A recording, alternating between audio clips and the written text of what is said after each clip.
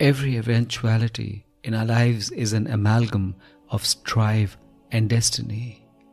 As we continuously leap into the darkness, the trust we repose in the universe is the poetry of life.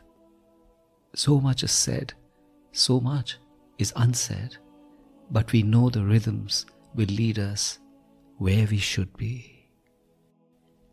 This is Sunil Bhandari, and you are listening to Uncut Poetry.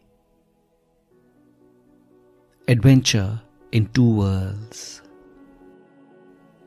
So much of every day fills me, and I feel I am the universe's drain pipe chosen to exhaust its rush of disposables. And I wonder why. I have been good to the world. I have been open to its grace and gorgeousness. I have given permanent residence to the morning dove call, stopped in my walk till I know how lilies change nature as they fade into the wind and light. I have seen the exact line and color of a leaf as it colors itself into the earth. Always the purveyor of the soul and things which gambol, crawl, bloom, burst. I kneel to watch the snail pass, lay till the lilies curl to make me their own. And then I move from the universe's largesse into the world's arena. I walk into the rut of daily strife from the undemanding nature of mornings, metamorphosing into reactions, wondering if I am a wish without luck, a grimace masquerading as a smile, a denizen of two worlds. And I ask of myself, why am I two people? How my definition could be a forked road between the falling light and the neon glare. How could my corollaries be rules? I tear my clothes out, I tear myself out, I convert my drain pipes into bridges and walk out naked, oblivious to the disbelief, knowing finally my world to be what I define, knowing finally my world to be what I define.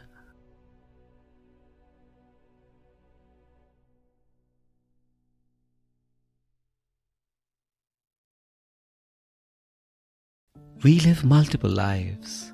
Each one of us have variations, but every day our paths fork out, and we move from the secure to the stormy, from standing naked to being armoured, from garnering the blessings of the universe to ploughing through the detritus of the denizery. Often we are able to navigate this transition in the simplest way possible. We remain the same in every world, raw and uncluttered, ready to take the blows for being us. But more often than not, we tweak ourselves to the scenarios in front and archetypes expected to fit in, to flit through, without too much damage to the world or ourselves. But it's not always easy. Definitely not for the sensitive soul which wants to remain true and get by peacefully. And I say to such people, go gently, be true, for there is a reward at the end of every struggle to fit in or not, to be recognized for being authentic. And the universe invariably converges its rewards towards such people, albeit slowly, dreadfully so. I learned to stay in two worlds as two people for a long time, and it was extremely strenuous apart from being incontrovertibly inauthentic, until I could no longer be what I was not.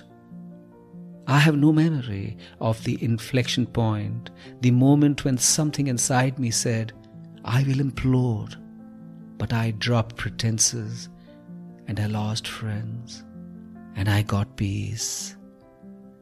I seeked lesser commitments. I could speak my mind with ease.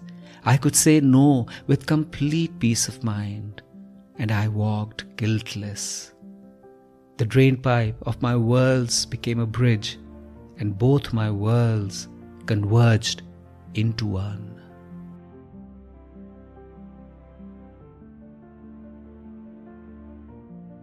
This is Sunil Bhandari, and you were listening to Uncut Poetry. If you enjoyed this poem, rate it on Spotify or leave a comment on Apple Podcast.